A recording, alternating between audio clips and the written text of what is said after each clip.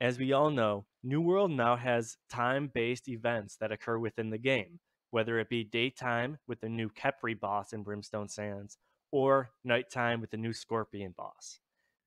To make life a little bit easier, I calculated that the average daytime in New World lasts about 60 minutes, and nighttime is half of that at 30 minutes. With that being said, Capri spawns every 90 minutes, and if you're not there right off the bat, chances are it's already going to be dead by the time you make it there. That's the same situation as the Scorpion boss as well.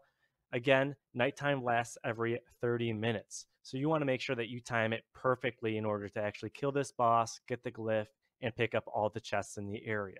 To make your lives easier, I actually took these times in regards to when these bosses spawned on my server, which is Orofena, and threw it all together within this chart on your screen here.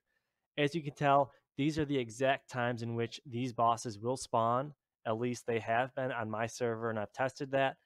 But this might change a little bit on your server depending on where you are. Regardless, you can follow the same method that I have on this chart here and just manipulate the numbers a little bit to ensure that you have the exact timings in which the bosses spawn in your server as well. I hope overall that you all find this helpful. And if you did, please give it a like and shoot a subscribe to get more content like this moving forward. Thanks again, and good luck with these bosses.